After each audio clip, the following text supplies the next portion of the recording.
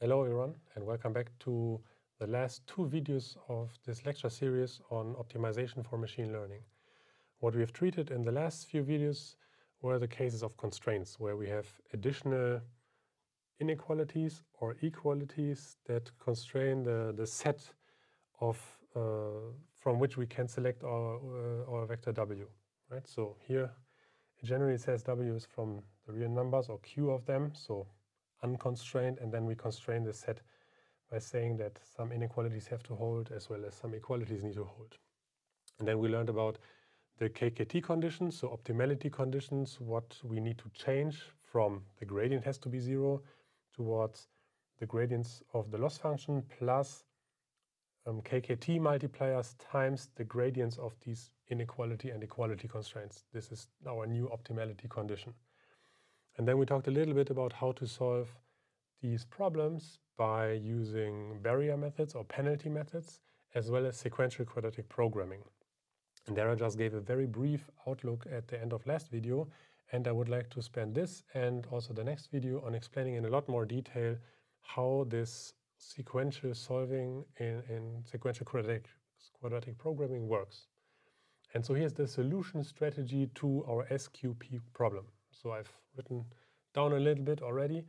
The idea is we have our constraint optimization problem, which I denoted by COP here, and we are going to replace it by a quadratic program. And not once, but multiple times. So this is what the sequential quadratic programming means. We have a sequence of quadratic programs, and then we need to solve these quadratic programs one by one, and then update the quadratic program, solve the new version, and so on. So there's a back and forth between part 1 of our strategy and part 2 of our strategy. And so here's how we do it. We're going to start first with the QP. So I'm going to write it down in a, let's say, a somewhat more general way. I'm going to use the variables that we're used to, but then I will make links to what we have seen on this in the videos before. Okay, so the general setting is, and you have seen this S already, so minimize over a vector S from the real numbers. And remember, this S was our update. So S is the difference between W in the kth iteration and W in the k plus first iteration. And then we have this quadratic loss function, which means we have a quadratic term, S transpose times a matrix S, H times S again. Then we have a linear term, a vector G times our input S, and then we have this constant term, which is not really important for optimization. It's just an offset, doesn't influence our minimize at all. And then we have these constraints, which are also of a specific form. Right? This is what's being written here. We have a quadratic program with linear constraints. And so what we're going to use here is a matrix C times S plus some vector D, which has to be smaller than or equal to 0. And we have as our inequality, as our equality constraints, this matrix C hat times S plus a D hat, which has to be equal to 0. Okay, and now there's all sorts of new variables, let's say, but we can actually look at this, and if we relate back to the video from before, what we said is that we wanted to take our constraint optimization problem here and take a local linearization of the constraints as well as a quadratic approximation of the objective function. So this has to be related to our general problem. And we did it in the last video by using a Taylor series expansion of order 2 for the objective function and of order 1 for the constraints. So what we do if we develop a Taylor series expansion around our current iterate W, we get this offset by means of S. So this constant term here simply is the loss function of W at our kth iterate. Okay, and then we have seen that this one, S is, as I said, S is WK plus 1 minus WK. Okay, so this is really the difference, our update. And so what we want to do here is, in this linear case, what we had is that the G is really nothing but the gradient of the loss function at our kth iterate. Okay? And then we have this quadratic function where this S here, I'm omitting the index to make it look less nasty, but this is really our S in the kth iteration, right? And then all that's left is, in terms of the loss function, is this quadratic term. And then we have seen that this H is nothing but the Hessian matrix. So it's the second order, the matrix of second order derivatives, again, of our loss function at our iterate WK. Okay, so you see, it looks very general, but in fact, it's not really scary. What we do is we are at our current iterate WK, we evaluate the loss function, the gradient, and the Hessian matrix, which means we need first and second order derivative information. And then that's it. We have replaced our loss function by a version that is a quadratic function. Very important here is the fact that this H matrix has to be positive definite in order for this to be a well-posed problem. But let's not worry about this for now. Let's just assume that this is the case. And so we have a problem that can be solved. What's left to be done is to, put the constraints also in a specific form, let's say. And so what we do here is exactly the same as we did here, only now in terms of the constraint function. So I'm not going to write it down for all of them, but let's go for the inequalities, and then the equalities are basically identical. So what I mean by this is that this D is nothing but a vector of constraints, so C1 at our current iterate WK until Cni.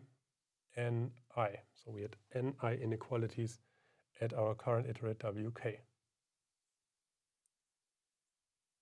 Okay, and you may guess it's a Taylor series expansion. This is the linear term. We develop our expansion around WK. So this is the gradient and then times the difference, which is S.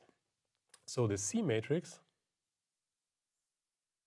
is a matrix consisting of all these gradients. Okay, so the C matrix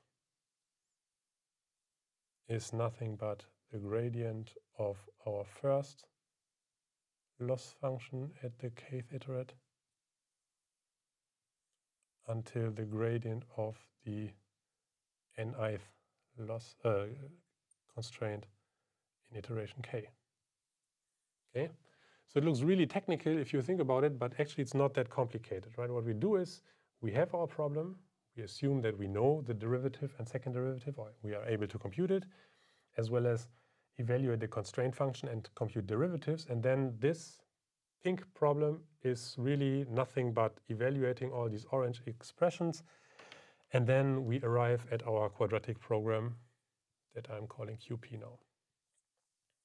Okay, so this concludes part one of our strategy, which is a lot of notation, but really nothing fancy going on here. And so the question is now, can we solve this in a more easy fashion than this one? And the answer is yes, otherwise we would not go through all this trouble. There's a second step that we need for our strategy in order to make it really easily solvable, and this is what we denote as the active set strategy. So here's the deal. We have inequality constraints and we have equality constraints, and the inequalities are what worry us a little bit, because we discussed this in the videos before. There's this issue of case sensitivity. Is a inequality constraint satisfied with equality? It's basically an equality constraint. If it is satisfied with inequality, so strict inequality, then it doesn't really matter, right? So this is what this active set approach is all about. What you can do is you define a set A. So this is what I'm going to denote by this curly A. And this is the set of indices from 1 till ni, but not all of them. It's just a subset of these indices for which the inequalities Ci at a given value w hold with equality. Okay, so we do make a strict separation between active constraints, which means that this is equality, and inactive constraints, which means that this is a strict inequality. And for the latter, we don't really care. We just say, okay, the active ones are which matter. The inactive ones means, okay, I can move around without violating the constraint. And so here's the nice thing. If I do this, I can get rid of the inequalities and make another set of equality constraints out of them. So what I get is a QP head version, still another version where I just have equality constraints, but the active set obviously may change over time. Okay, so what I'm going to write down now is the final problem here, minimize S over RQ. And then our loss function is the same as here, so I'm not going to change anything. It's S transposed H times S, the quadratic term, plus the linear term, plus our offset, which is not of real importance.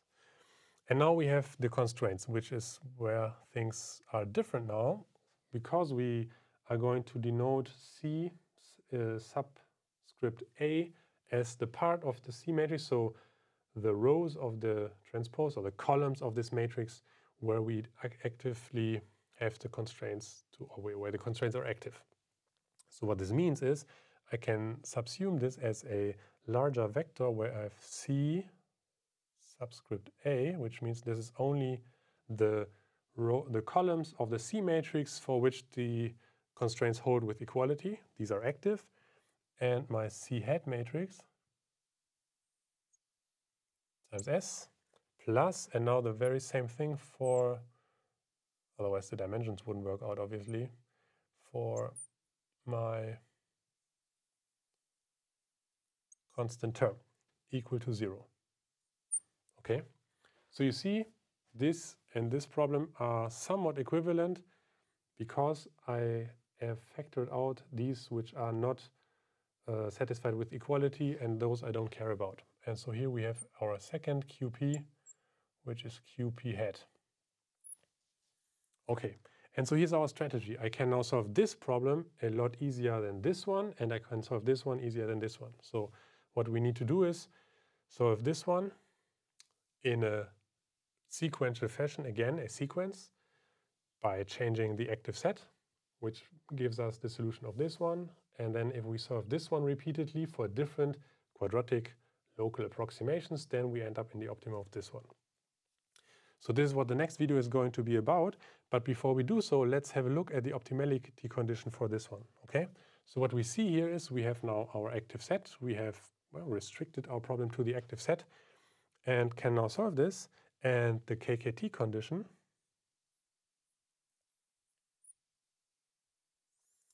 are actually not that hard to evaluate here. What we will see, in fact, is that this is a nice and easily solvable system. So what I have as my KKT condition is the gradient of my loss function, and I'm denoting this by head. So this is what I'm denoting by L head, my new function as a function of S, plus the sum of my inequality constraints, but now only the part that is truly active, Ci of S, gradient Ci of S, plus the sum over all j, mu j times gradient of Cj head of S. Okay, so this is what we have seen already. This is just our standard KKT condition that has to be satisfied in order for this problem, or the S, being a local minimizer for this problem. And the nice thing is now that this is a quadratic function, the constraints are linear, which means we get a very nice closed form linear solution. Okay, so let's look at the gradient of the loss function, which is, this is a quadratic term. So what we get is just h times s for this term. The derivative of this one will just give us g. And now we need to take the derivative, the multiplier times the derivative of our equality constraints. So you see CA times S. Derivative with respect to S gives us the C matrix. So what I get here is the C matrix times lambda. Right? And so this is the matrix formulation of this one. It's a sum over the individual vectors. This is the matrix vector product. And what I can do now is the same thing for this one. Derivative with respect to S gives me the C hat times mu.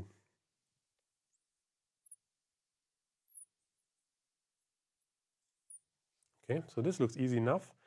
And what you can also see now is the KKT conditions. If you recall, we had a couple of conditions, which means this is not by itself an optimality condition because we cannot ensure that the constraints do hold.